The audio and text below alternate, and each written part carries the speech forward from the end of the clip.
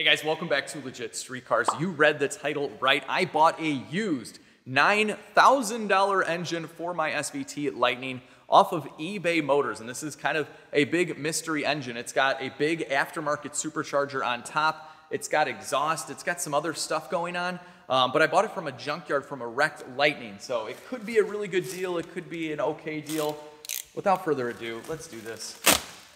Let's just see what we have. I've had this thing for about a week now, and I've been saving this for you guys. I gotta say, I'm pretty nervous right now. I'm excited as well. And basically, what's going on here with the Lightning engine is we have rods that have been on a back order, and I don't know when they're gonna come in. And I have a bunch of events that I need to do this fall with this truck, and I need it to run. Here it is. A 2.3 liter TVS supercharger.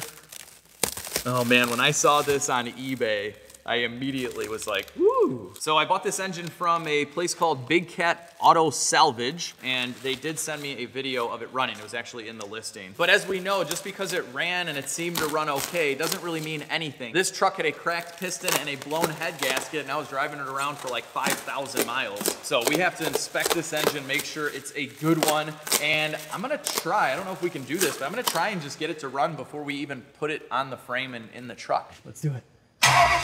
So unlike a lot of engines from the junkyard, this one just wasn't cut out. They removed this one nicely, and it has the belt on there and everything. So this is supposed to be like a complete drop-in ready type of engine. I think we just have to swap over the main engine harness. So obviously this has the aftermarket supercharger. It should have a larger throttle body. Oh yeah, that's the same one we have currently that came on the bad engine from the Lightning. But this has the custom mid plate in order to fit this supercharger on this engine because it's not a direct fit supercharger or anything. But it looks like the tensioning system is stock. My Lightning had green top injectors, so those might be stock as well. The big question here is this a built engine? Is it a forged engine?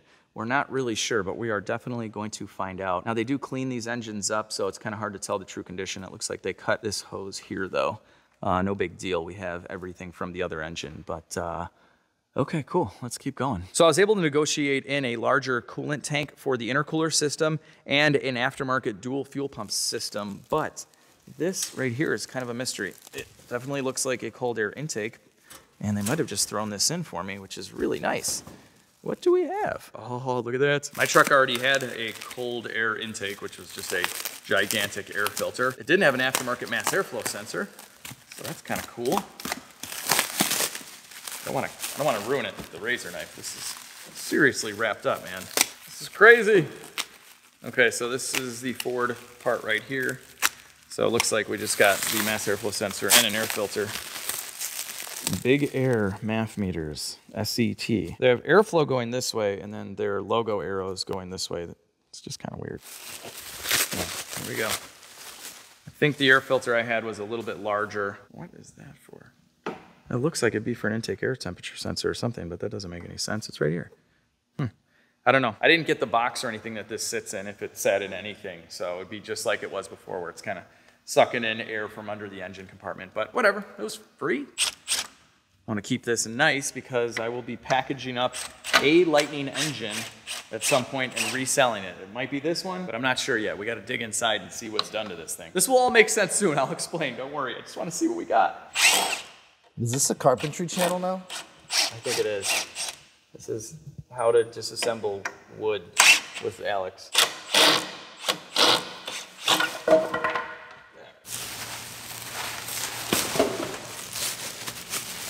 right. There she is. 5.4 liter Triton. We have long tube headers. They included what looks to be high flow cats. Oh wait, no. No, there's nothing in there. Okay. That means really high flow. Yeah, it means really high flow. This is totally just like a fake pipe, isn't it? This isn't checking for anything, okay? We got EGR delete going on. More emissions legal exhaust. These headers are pretty dented in. I don't think that happened in shipping.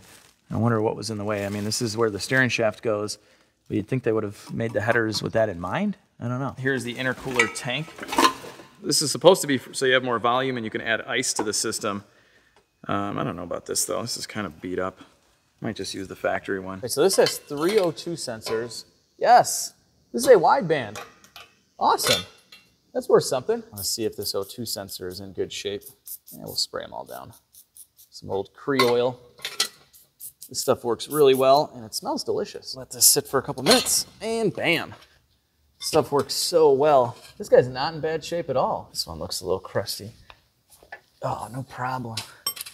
O2 sensors are very expensive nowadays. I will definitely save these O2 sensors if we end up using the ones off the truck. I'll leave you guys a link for the Cree oil down below, but this stuff is great. See how it seeps in right to the threads? It's fantastic. Big time saver. All right, guys, so this engine came from a wrecked 2002 SVT Lightning with 128,000 miles on the odometer. This could have all been rebuilt for all we know. Obviously, it's got the aftermarket supercharger kit, which is about a roughly $6,000 kit. So you have the blower, you have a $450 throttle body, this adapter to fit the blower, and then this mid plate is about $1,300 by itself. So there's a lot of good expensive stuff on this engine and stuff that I definitely want for my Lightning anyway. So that's why I kind of ponied up for this, even though I'm still building the original engine for the Lightning. So I just got the pistons in, and what I'm waiting on now are the rods. So I'm gonna bring this over to the machine shop. They already have the block, so they can get to work on that. But the rods have been on order for a couple of months,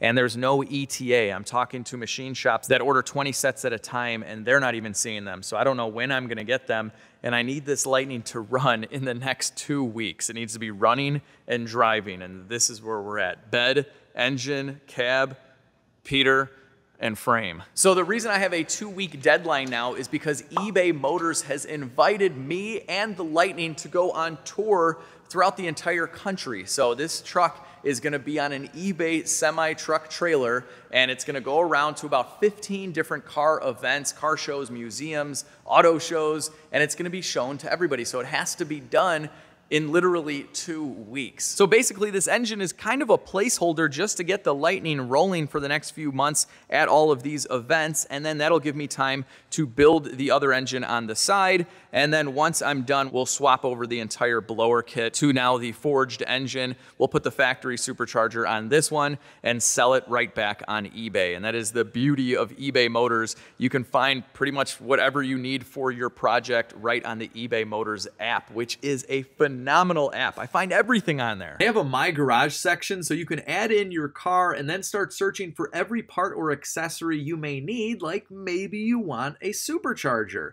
You're not only going to get a ton of aftermarket and factory parts options, but you can find supercharger rebuild kits, bypass valves, and everything related to boosting your specific car in one spot. Want a new stereo? You get about 10 billion options on the eBay Motors app, and you can even find parts for your motorcycle or safety equipment if you're into any kind of motorsports. Basically, everything is on the eBay Motors app, and it's super easy to use. It saves me a ton of time, so go download the app and see for yourself. All right, so let's start ripping this engine apart. I want to take these valve covers off, and I want to see what we're dealing with. Is this a built engine? Is it a stock engine? Is it in good condition? I'm crossing my fingers that it is. So we're going to bore a scope, compression test, and then I think we can get this thing to run basically right here. So we have the harness from the truck. We got to go get the engine computer, a battery. We need to stick the transmission on the back for the starter and give it some fuel, and I think we should be good. Oh, and since I have to reinstall valve covers, I might as well install these. A subscriber named Nathan reached out.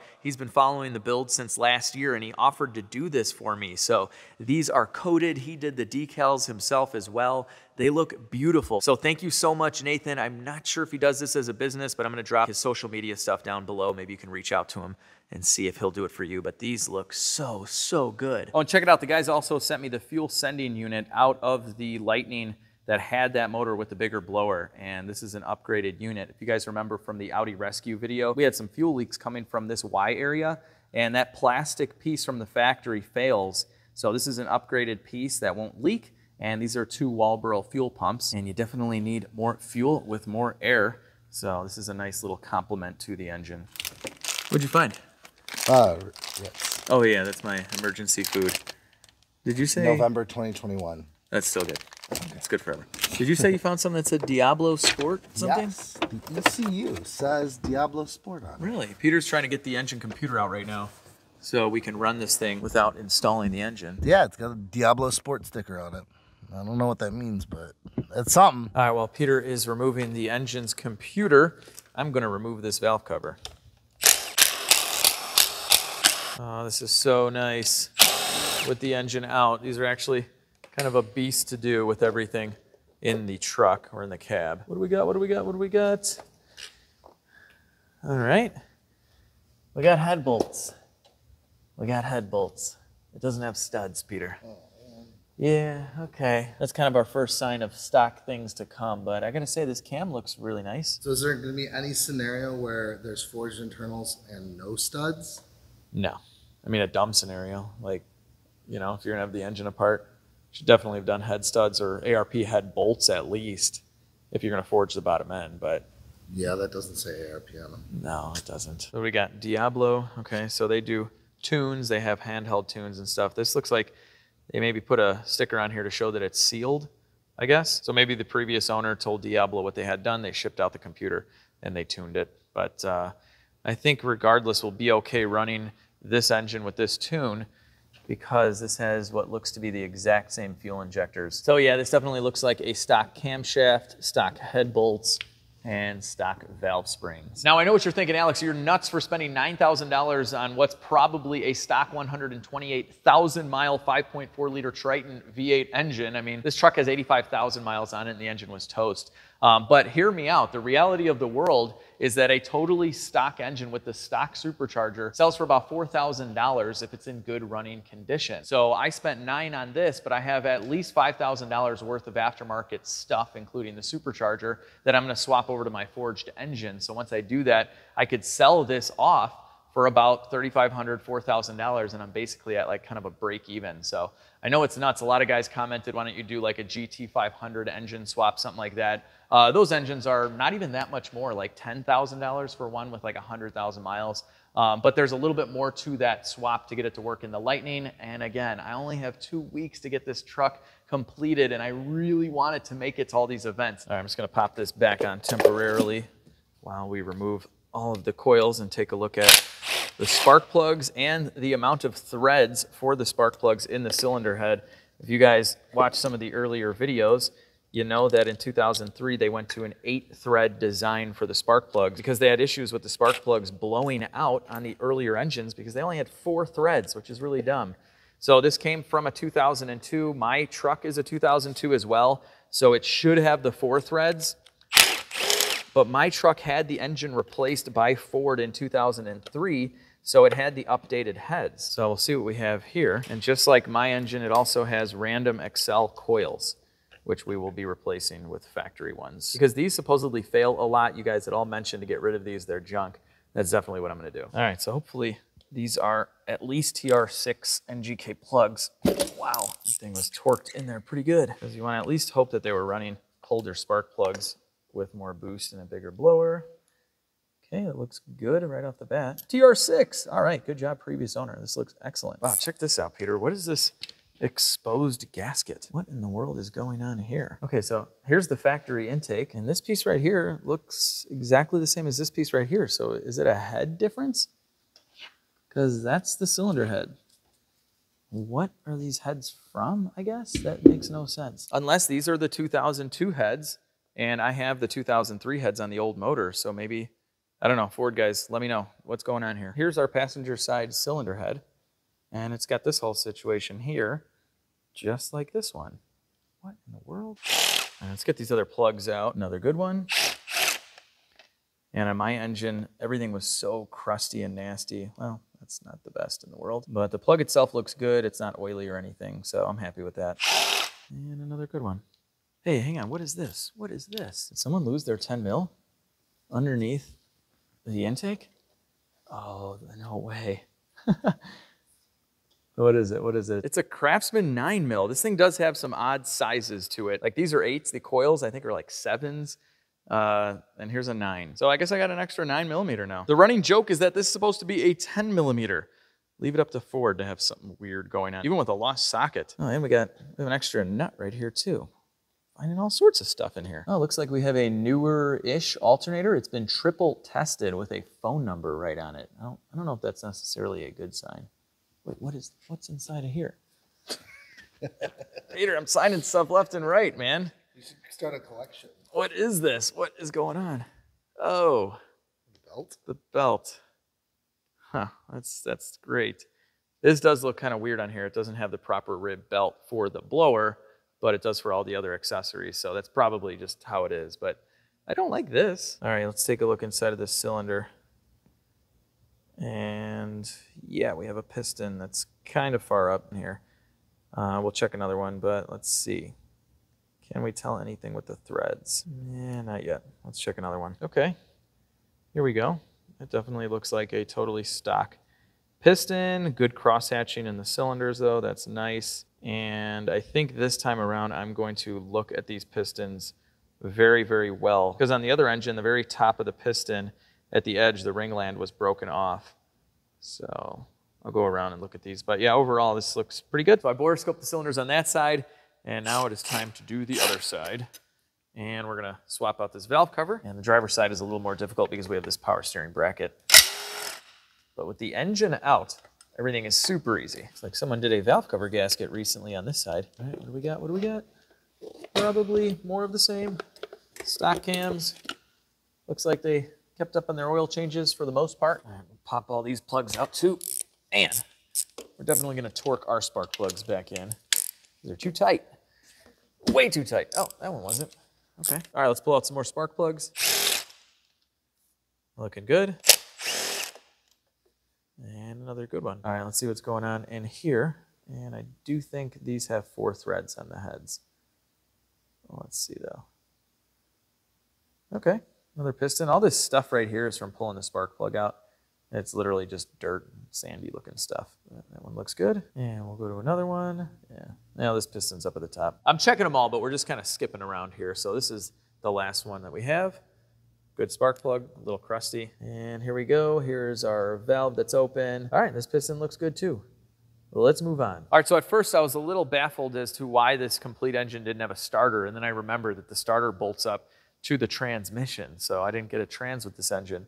So we need to install our transmission just to test it out, because I want to put power to this and try and run it. So we're literally using this as a starter bracket right now. It's a 300-pound starter motor bracket. It's a starter motor bracket. We're not even putting the torque converter in or connecting it at all. This is all just for testing purposes. All right, so we're gonna remove the factory torque converter actually. We don't need it in here. We have a billet torque converter that we're gonna be installing. So me and Peter are gonna try and muscle this transmission on, so we don't need any more weight for our little weak muscles. Peter, speak for yourself. Help me with your muscles. I got it, I'm just kidding. Oh my God, no I wasn't. That's really heavy. Okay. You put it down this leaky way. Oh down. no, ah! You ever done a torque converter before? I don't even know what a torque converter really does. The torque converter tends to convert like torque all the time and stuff. It loves to convert the torque. All right, Peter. Are you ready for this? Yeah, sure. Something? Why not? Oh, yeah. Oh, it's so strong. That was bad aim. Oh my gosh. We got those the dowel pins. Do we have all the tools prepared to zip these in? Or? Oh, probably not. Probably not. Okay. Let's play. Oh, yeah, it's in. Yeah, baby. Yay. Oh. Okay. Oh. Good job. All right, Peter, let's not get crazy. That's enough. Not too many, all right? Just the right amount. All right, so now we can install the starter motor. All right, so we're gonna go ahead and bolt this guy in like so. Okay, so we're gonna do a compression test right now with the engine sitting on the pallet. So we have a battery from the Lightning and a jump pack, and we are all connected up here at the starter. And I got one of these cool starter buttons. This is meant literally just for this. So you don't have to go turn the key all the time when you're doing tests on your engine. We're just disconnecting the accessory drive belt so that it doesn't spin the power steering pump, because I think there's fluid in the system and we just don't need it really spinning anything right now. And just because we're just gonna pop the one off the supercharger as well and just kind of let this crank just hang out and spin on its own. You're free of any parasitic loss. All right, so let's screw this guy in. All right. We good? We clear? We got oil. We checked the oil. It's there. All right, here we go.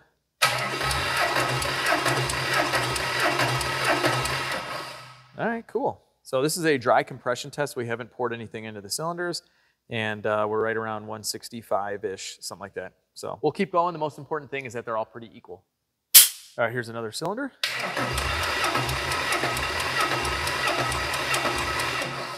Pretty much the same. All right, we're on the driver's side now. I've tested the other ones, but this is the last one on the driver's side, and hopefully we're good. Oh, yeah.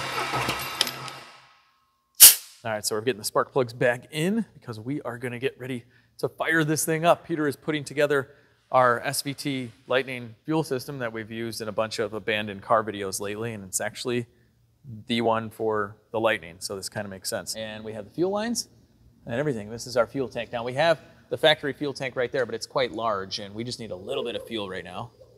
Oh, look at that. Purging the lines. Nice, all the air just came out. All right, cool. We got fuel in the rail, look at that. And in the last Coupe Quattro video, we actually had to make a repair right here because this was spewing fuel out, which may have been why the piston broke. It could have gone lean because there was a leak here for sure.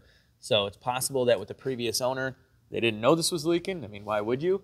And that's maybe why it broke the piston, possibly why it toasted the head gasket on the other motor as well. Who really knows? But it was odd because that engine ran great, literally with a cracked piston and the bad head gasket. That engine, you wouldn't be able to tell. It's actually quite scary because you could technically buy a used engine even after seeing a video of it running and not knowing 100% if it's really that good. So for you guys out there watching, definitely make sure if you buy a used engine that it's been inspected, compression test, the leak down test, possibly a borescope, and that it has a warranty. Getting a warranty on a used engine is very, very important. So, you know, just be careful out there. Okay, so with the fuel system figured out, I'm installing these valve covers. These are so cool.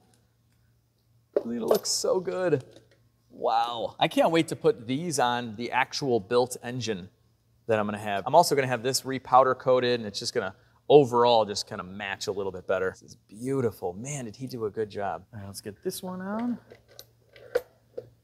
Again, so easy with the engine out. I have the gun on the weakest setting. These guns will snap these tiny bolts if you allow them to. Oh man, this is too cool. Look at these valve covers. Who's it powered by? I don't know. Oh, it's powered by SVT. That's it. And it's powered by this big blower as well. This whole situation is just gigantic. All right, let's pop these coils back in, and I got rid of the Excel and we went with a factory coil because we don't want any issues, and I take your advice. You guys said get rid of the Excels, and I listened. You see yellow coils on here anymore? I don't think so. All right, guys, it's time to install our engine harness. So this is something we have to swap over from the old engine. It did not come with an engine harness, but that's kind of easy. Modern cars are easy with engine harnesses. They come off in gigantic chunks like this, so the other end is in the car. Click, and injector, and spark, and fuel, and spark. A little bit more fuel, a little bit more spark, and we'll top this off with some more fuel. Okay, so 1, 2, 3, 4. 1, 2, 3, 4. All right, we're good there. All right, guys, well, in hindsight, we didn't need to take the engine's computer out because we need to push this entire contraption under the cab because there's parts of the harness that stay with it. So the mass airflow sensor connector there, and then these big connectors right here. So it would take us more work to remove all of this stuff, and then we'll have to put it right back than it would for us to move this on the most professional engine moving system known to man. We have this Costco dolly. We have a couple wheel dollies that are behind a completely destroyed pallet, and then a furniture moving dolly right here with some carpet on it. This Not just any carpet. This is like 70s, 80s, like great carpet. Yeah, you need that kind of quality carpet for this. So this should move, right? Well, Kind of. Oh my gosh, this is great. We could not have done a better job at this. Perfect clearance. We have swiveling casters where it matters. This is beautiful. four-wheel steering? Four-wheel steer.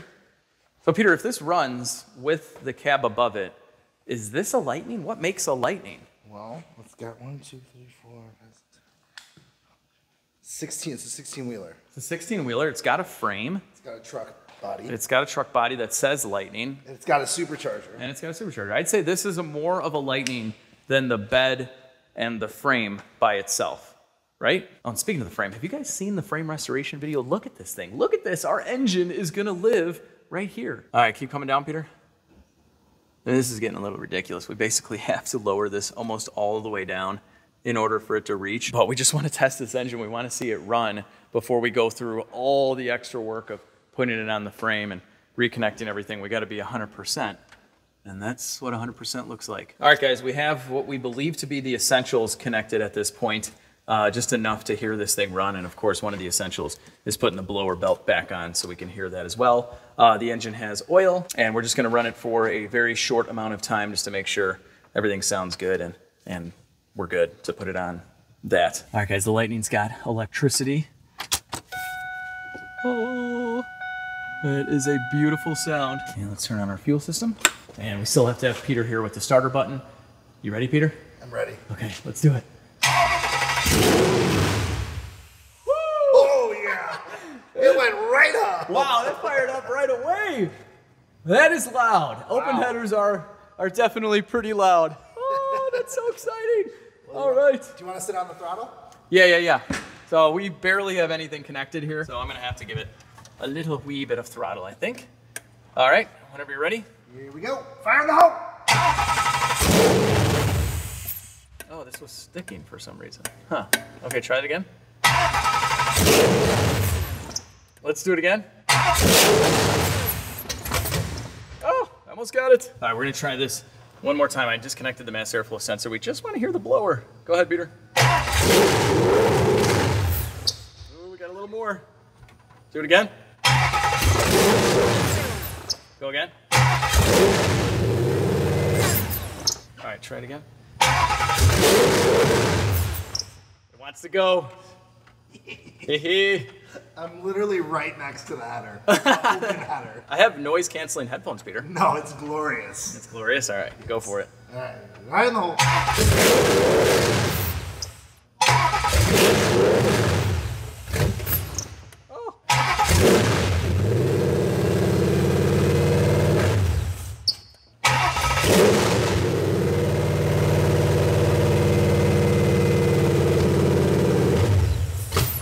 As soon as I give it throttle is when it dies. All right, start it up again and we'll let it run for a second. Oh,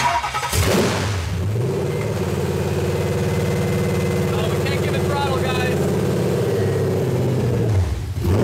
Here we get it.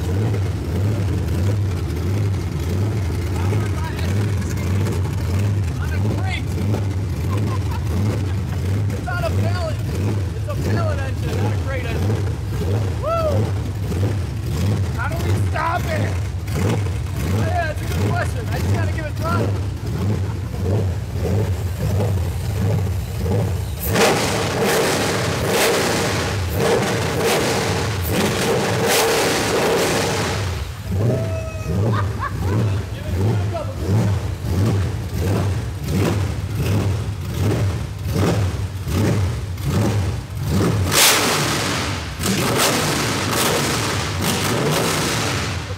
It's alive! The Lightning's alive! All right, let's shut it off. My neighbors are not going to be happy with me tonight. It's late into the evening. Yeah, Peter and I have been here late trying to get this, tested. I want to go to bed, knowing that we're at least going to be able to drive this Lightning, hopefully very, very soon. And in the next video, we're actually going to, do the thing and install it on the frame, and that is going to go all that and there and that and all this, and let's turn the bomb off. All right, there's that. There's a lot. We got electric fans going on. We're gonna install those, get rid of the clutch fan. And Peter, I don't remember where any of this stuff goes. I have no recollection. Yeah, it's all gone. It's been like 3 months or 4 months or something like that. So in the next video of the Lightning, we're gonna be installing the engine for real, getting it in the truck, and hopefully getting it to run and drive. famous last words. I hope that happens in the next video. That's the plan. And then throughout the winter, we'll be building up the other engines, so there'll be some videos on that as well. So plenty of Lightning content to come, and I'm going to drop the information of the shows that I'm going to be at with the Lightning. I'll just give you the whole list of everything if I can get it from eBay, if you guys want to come out in your area and check the truck out for yourself. So with that, I really hope you guys enjoyed this video. If you did, give it a big thumbs up, share the video with your friends, subscribe if for some crazy reason you haven't already. And most importantly, have an awesome day. I'll see all of you in the next video.